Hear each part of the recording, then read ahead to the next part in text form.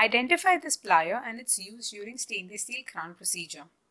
Now, such image-based questions are asked very frequently in the recent NEET and AIMS examination, and the only way of answering these questions is to be familiar with the images. You can only do that if you have gone through the images in the textbooks. So, it is very important to go through all the images which are given in the textbooks, not just of appliances, but also materials, devices, etc. And not just from one textbook, but from multiple textbooks, as these questions can be asked from anywhere. So coming back to the question, whether they have asked us whether this is a Gordon plier and used for contouring, whether it's a Johnson plier used for crimping, or if it's a crimping plier used for crimping, or if it's a ball and socket plier used for proximal adjustment. Now, how can we identify this? How can we identify this plier, and what do the other pliers look like? Let's take a look. So this is what a Gordon's plier looks like. It has elongated beaks which appear like scissors. However, there is no blade in them.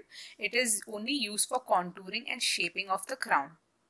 A Johnson plier, on the other hand, is also used for contouring, but it looks very different from a Gordon's plier.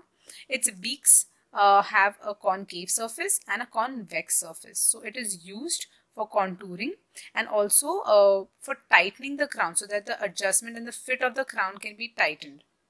A crimping plier is used for crimping. So in the options, we were asked whether they were used for contouring and crimping. So here you can see a Johnson plier used for crimping.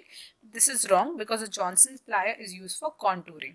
A crimping plier is used for crimping. However, this is what a crimping plier looks like. It has these rectangular bevels at the beak, at the tip of the beak, which is used for crimping the gingival third of the crown. So this is what crimping is, where only the gingival third of the crown is crimped. And this is what contouring is. So contouring is done on all the surfaces of the crown, and the entire surface is contoured to develop the shape of the anatomical shape of the crown, whereas crimping is done only on the gingival third using a crimping plier. That is what a crimping plier is. Then the last is the Abel's ball and socket plier. Now, if you can't appreciate it very well in this image, however, here you can see that in Abel's ball and socket joint, that is used to create contact points on the proximal surfaces of the crown.